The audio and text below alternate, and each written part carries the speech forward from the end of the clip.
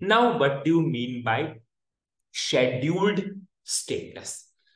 Scheduled status means all steps required to create the job are completed. Scheduled means whatever the steps required to define a job, yes, those steps are finished, but we have not given the start condition. Start condition means we have not given the start date, start time, end date, end time, and what is the frequency of that particular job.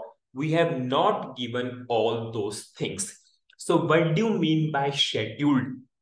If I will go to SM36 transaction code and show you there itself so that you can understand.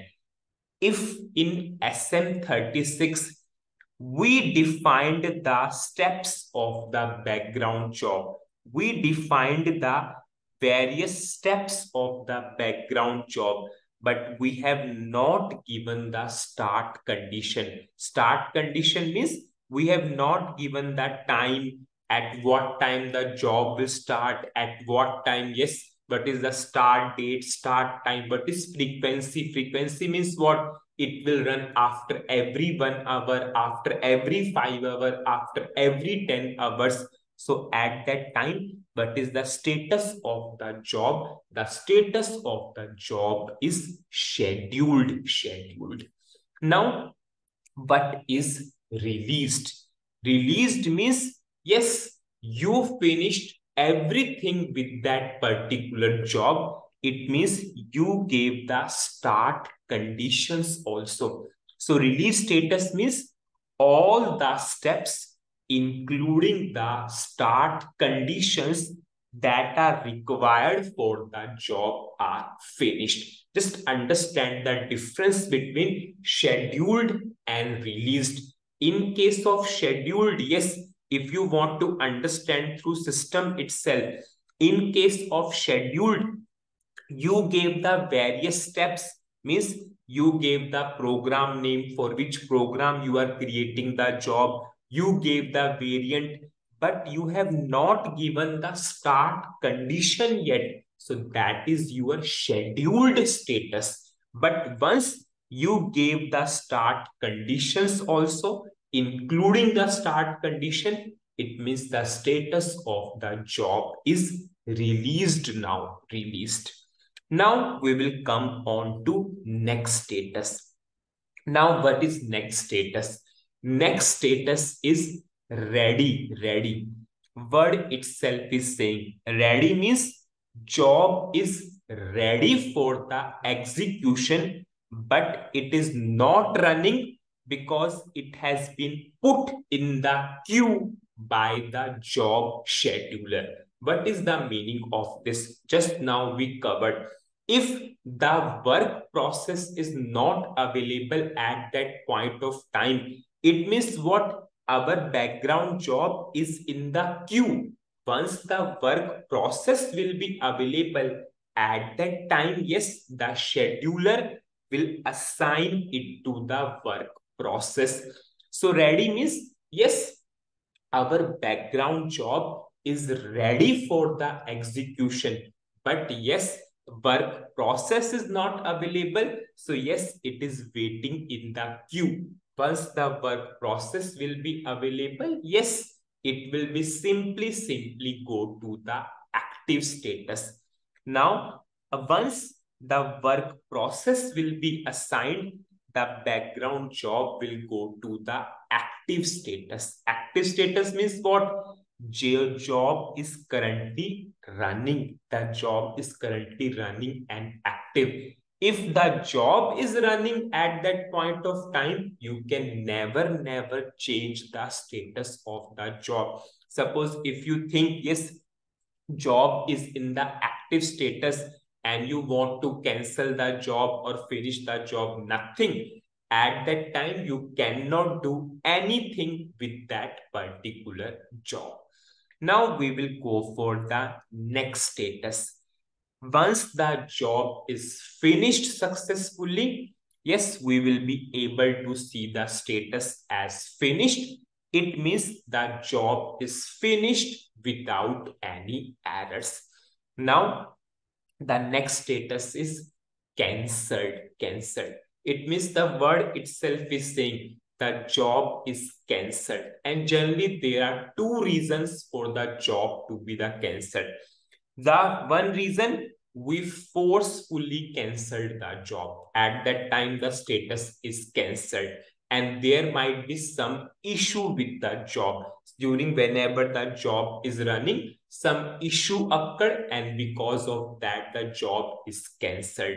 And we can check the reason of the cancel with the help of job logs. Once we will do the practical, I will show you the job logs also.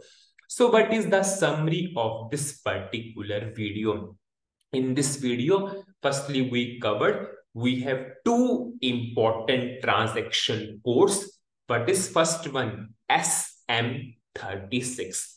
SM36, it is simply used to define a background job, or we can say to schedule a background job.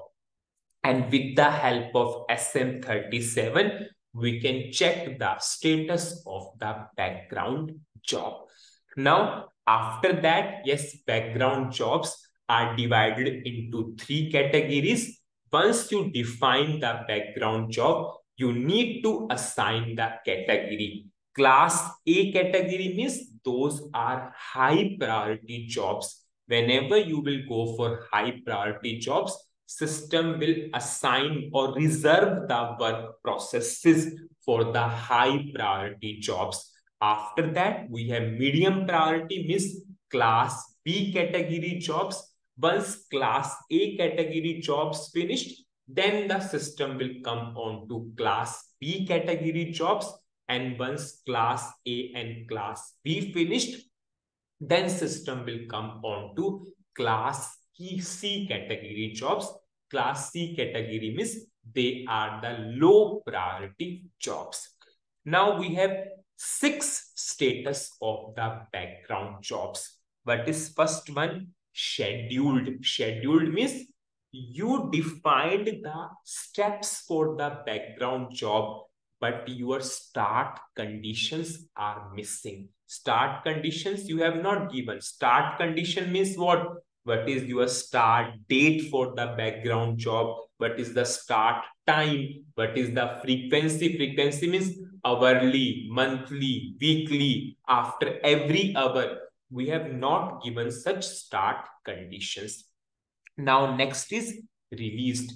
Released means you did everything which are required to define the job, and that consists of your start conditions also. Start conditions means start date, start time, frequency, etc. We also provided those things.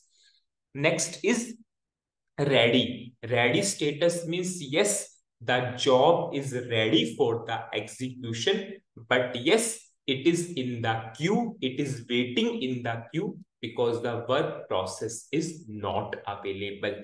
Active means our job is active and running. And remember, once the job is running, at that time you cannot do anything. You cannot change the status of the running job if the status is active.